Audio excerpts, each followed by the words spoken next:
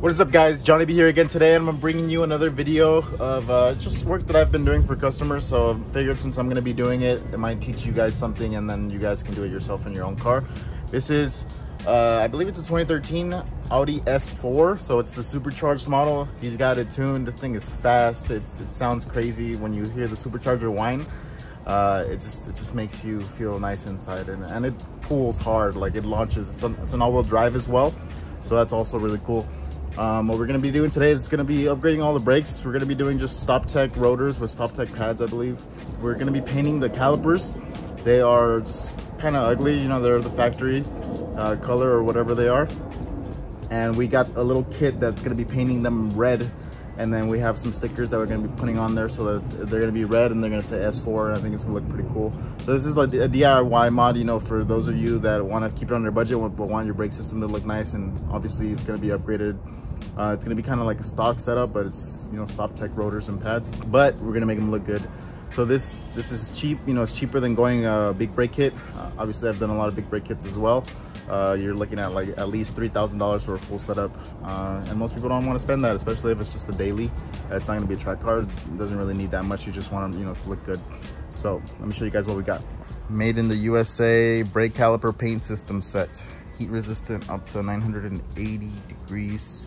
So it looks like he went with the red. You can pick, you know, various different colors if you want to go with the custom color as well. That way you can have, you know, your brake calipers a different color. And then in regards, oh, here you can see the red right here.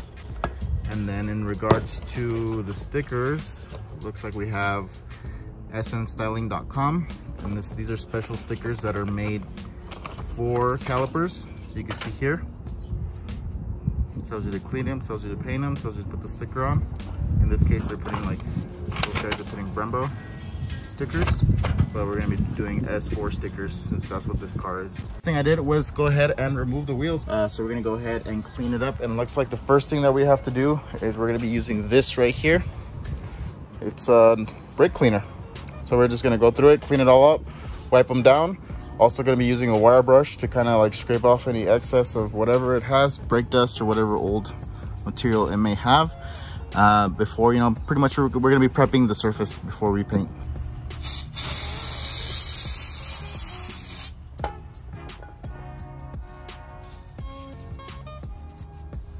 We gotta try to get as much dirt and grime off of these because we want the paint to stick. And if we don't, then the paint's just not gonna stick. So you gotta get in all the little crevices and whatnot to kind of clean them up. They do recommend, you know, you can leave them on here. I'm gonna be replacing the rotors and the pads, so I'm just gonna paint them on here so it's easier for me, so I can just paint them, let them dry, and then once they're dry, I can go ahead and replace everything. Because if I replace everything and then paint them, I have to make sure that I mask off anything, so it's just gonna make it a lot easier. I might mask off some stuff that's not gonna be getting removed regardless, but I think it's gonna be fine with this, because this is a brush on application. It's not gonna be a spray application. A spray application will get over everything, but if you brush it on, I think it's gonna be much easier. So I think I'm also gonna probably do a little bit of sanding just to make sure that it really sticks to this, because this seems to be powder coated from factory. We're gonna go ahead and get ready to paint it. This is the reactor, which I'm guessing it's a hardener. So what we're gonna do is we're gonna go ahead and dump that in there. You're gonna have about 4 to 6 hours to do that, which is more than enough. I think we could probably get this done in a couple minutes. And then it takes about 2 hours to cure, and then 24 hours till you can drive it. So around the same time tomorrow is when it'll be ready to drive. So I'm gonna get this all prepped and ready, and then you get a brush to brush it on. So let's go ahead and do that. After you do the mixture, you go ahead and get the brush that comes with it. You lay some on the brush, and you just kind of gotta do some brush strokes, just kind of like a little bit of painting, kind of how you used to do back when you were in art class. The cool thing about this paint is that it actually, when it's starting to dry, it extends really well. So all these brush strokes that you're seeing now, they're actually going to go away. They're just gonna disappear. It like has like a self-leveling type of I guess agent. Smoothens it out and it leaves it really nice. I did sand it a little bit with 600. The instructions didn't say to sand, but you know, just being what I am and every time I paint, I always sand, make sure stuff sticks. I just sanded it down a little bit with 600. That's why you can see some of the marks there.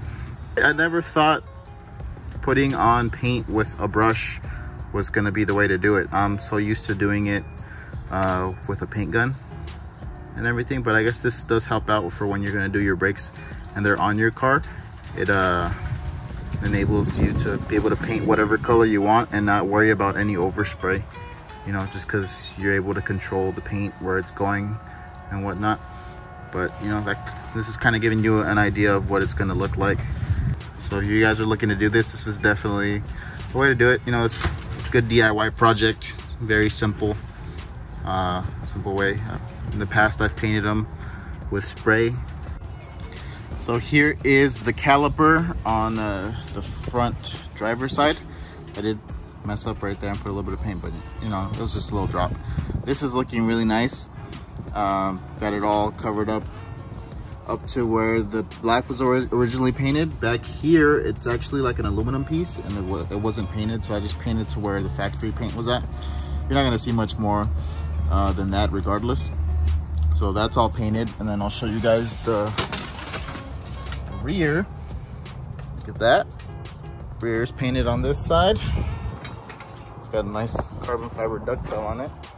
And then we have this side is painted as well. And this side is painted as well. So we got them all done.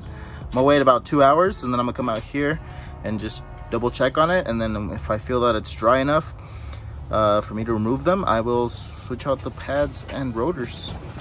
All right, so it's been about 2 hours. Looking nice and shiny, actually. It looks really good. So now I'm gonna go ahead and swap out the rotors and the pads. So for rotors and pads, we actually have them right over here. We have some StopTech street pads and then some StopTech rotors. So that's what's gonna be going on in this car.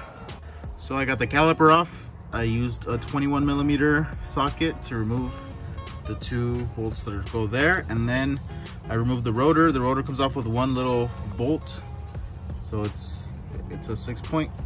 I don't know exactly what size it is. Here, let me pop it off my gun. I have a little toolkit that has all of them. This is a T27 is what it's using. So I'm gonna put this new rotor on, and then I'm gonna put the bolt on, put it back on there, and then throw the new pads on the caliper, which are right here. They're pretty beefy. So hopefully this is going to improve the performance braking of this car, because it's making a ton of power right now. It's making like well above like 400 horsepower, so it needs something a bit better. So I think the street pads from StopTech are going to help out a lot with the braking versus the cheap eBay stuff that was on there before.